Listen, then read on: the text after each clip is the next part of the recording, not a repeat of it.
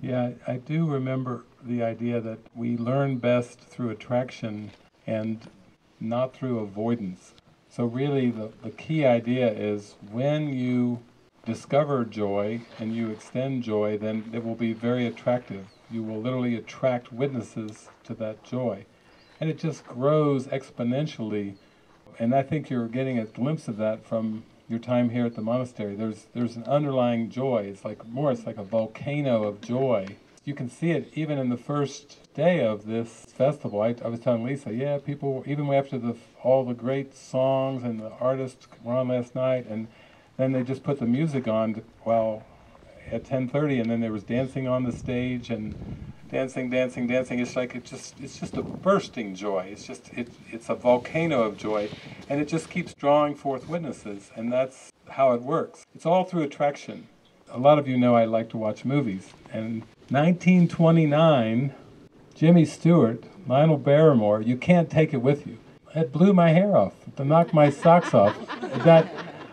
And what the movie's all about is about happiness and joy. Lionel Barrymore plays Grandpa, and he's got this house, and everybody is intuitively following their joy in Grandpa's house. In fact, that's the only rule, the only guideline in Grandpa's house is that everybody follows their joy. So one is trying to type a screenplay out, one's a dancer, one's a xylophone player, one's a guy who likes to invent fireworks and in the basement, and there's always these big explosions going off because this guy's in the basement inventing fireworks. Everybody is happy. And why are they so happy is like it's Grandpa's house, and you know what? Grandpa is happy. This guy, Lionel Barrymore, in this movie, You Can't Take It With You, he's like our Holy Spirit character. And he's so loving that ultimately, even when the forces of the world, of supply and demand, of trying to Jimmy Stewart's father is a businessman, kind of a Wall Street kind of tycoon, trying to take over, buy property. He bought everybody's house in the whole area to make a giant factory or a giant business, except Grandpa. Grandpa wouldn't sell. No matter what the price was, Grandpa wasn't selling his house because he had everything. You can't try to bribe contentment. You can't bribe happiness. Happiness laughs at bribes because bribes have no meaning to happiness. And Grandpa is content. So in the end, even when the neighbors get fearful, even when Jimmy Stewart gets fearful and his fiancée gets fearful, in the end, the final scene of the movie is Lionel Barrymore, Grandpa, sits down and plays the harmonica with the character that's tried its best to play the ego, to play the forces of the ego. And they finally sit down in the end, and everything is healed. All wounds are healed. All grievances are healed as they all sit down, and they all are dancing. The final scene of the movie before it fades away is this giant dance scene where everybody is dancing, and these two guys are playing the harmonica. It's a great, great symbol of the power of love, of the power of joy, the power of that happiness and harmony.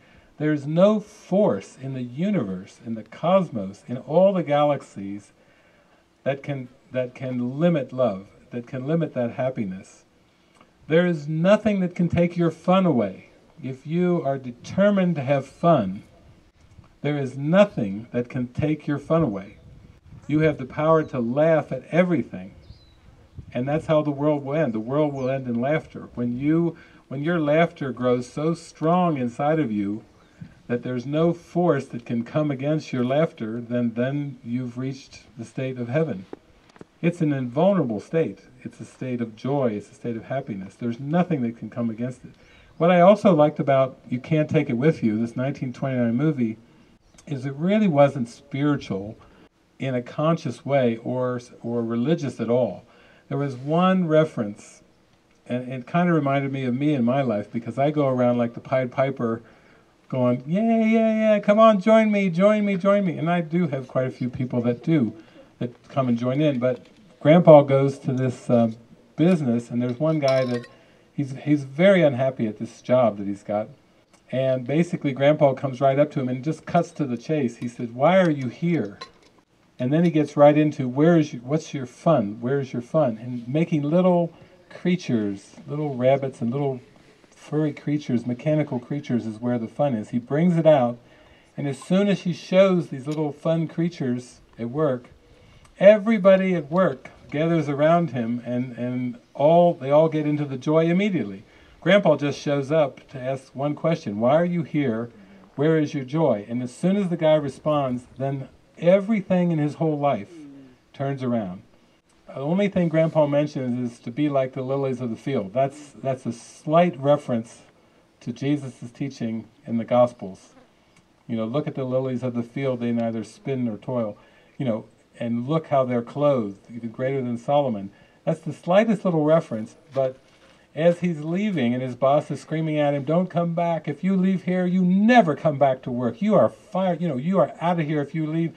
He leaves, he says, "I'm a lily," and he goes and he squeezes in the elevator with Grandpa just to get out of there in time and get in there with Grandpa, and he goes to live with Grandpa, and that's how he makes his break. That's what true spiritual community is about. It's not a substitute dependency. It's not like you're trying to leave the city to come out to the desert. It's not like you're trying to leave a worldly life of complexity to come out to a life here. If you're not having fun out here, the ego complexity will show up out here. You know, it'll show up everywhere, because the mind is so powerful, it projects the world. And if you believe in complexity, you will find witnesses of complexity wherever you seem to go. They're just like sticky paper. It's just going to hang with you. I want to be happy and joyful. It's still complex.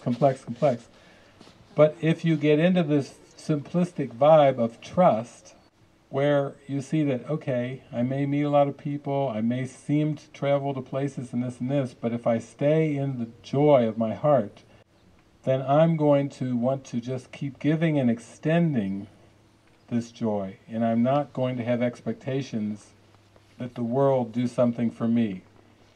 I always say this line: if you want something from the world will seem to want something from you. That's when you have people that come that are trying to repossess something, that are trying to get something from you, market something to you, sell something to you. That's one thing I like living out here among the rocks. They don't have anything to sell. They never are like soliciting, you know. You never have a rock come to your door and like one of those telemarketer calls. The rocks do not make telemarketing calls.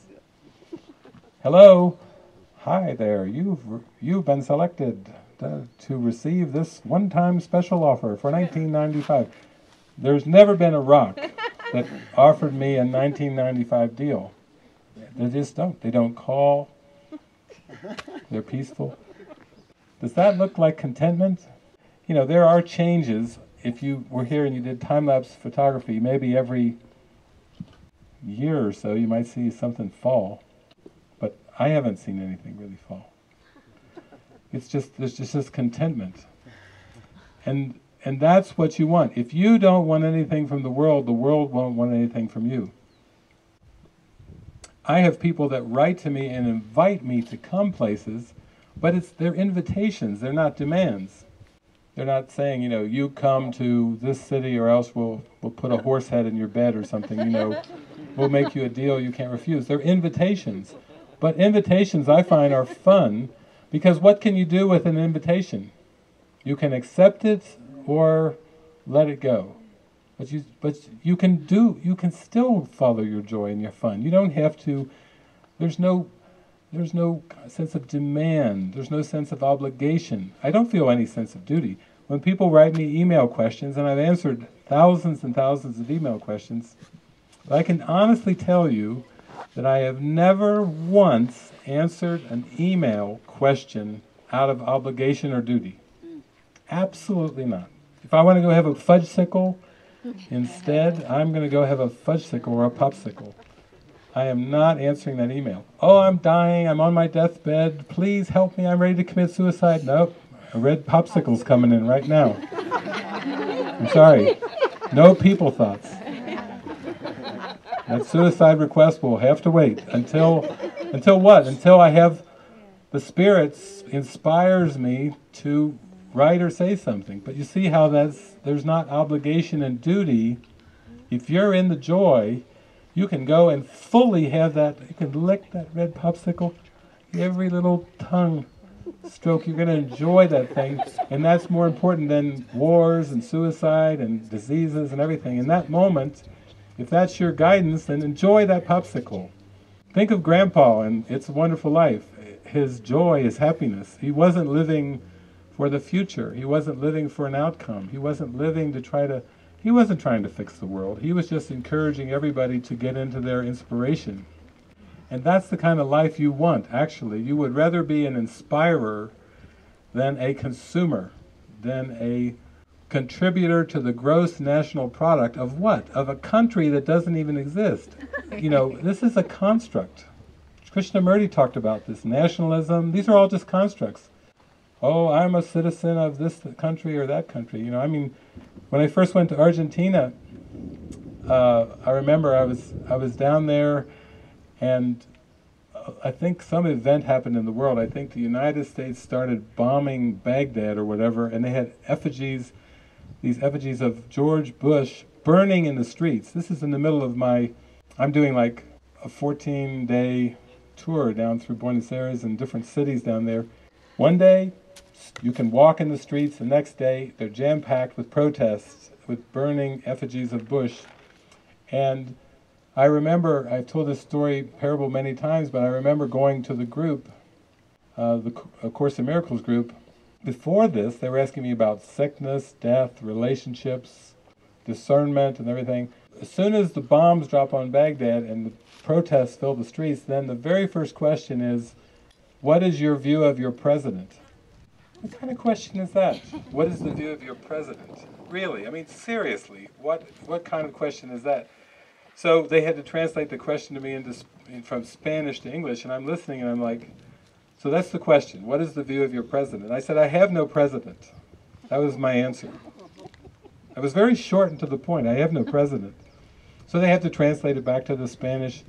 The woman's like shaking her head, and she's like saying, don't you understand the question? So that's the next one comes. This is the first question of the gathering. And I said, my answer is no, I don't. I don't understand it. I said, let's be honest. We're all children of God. We all were created in love. We really have always been this love, and we really aren't these concepts of human beings and having presidents and having countries. The idea of spirit having a country. The best thing about the Olympics is I love the parades and the pageantry and everybody marching together and all the flags, and that's the whole thing. I mean, on the opening ceremony, that's my miracle experience. I just like to see all the people and all the colors and all the different things. I enjoy the pageantry because it's a celebration of our oneness and everything. But when the competition begins, it's like, what does that have to do with anything, really? Competing? You know, to be the best athlete, the best body at doing this thing or that thing. You know, I'm definitely got no people thoughts when it comes to the Olympics. I'm just enjoying all the fireworks and the happiness and everything, but once the games begin, the games have ended for me. I'm not interested in who wins and who loses. Those are just constructs again. There's nothing loving about competition, because it's all based on duality. You got to have two to have competition. Oneness doesn't compete with itself. Or sometimes athletes will say, well, I'm not competing against anybody else, I'm competing to get the best performance for myself. I'm competing against myself. That's just as crazy as competing against other people. Competing against yourself. What kind of self is that competes, you know? It's not a very loving idea. So when you get into that, you start to see the world with very different eyes, and you just lose interest in the things that once seem important, but then after a while they're just not fun. I'm saying not fun at all. And when things are not fun, what do? You drop them. And it's very simple. It's a very simple approach to happiness.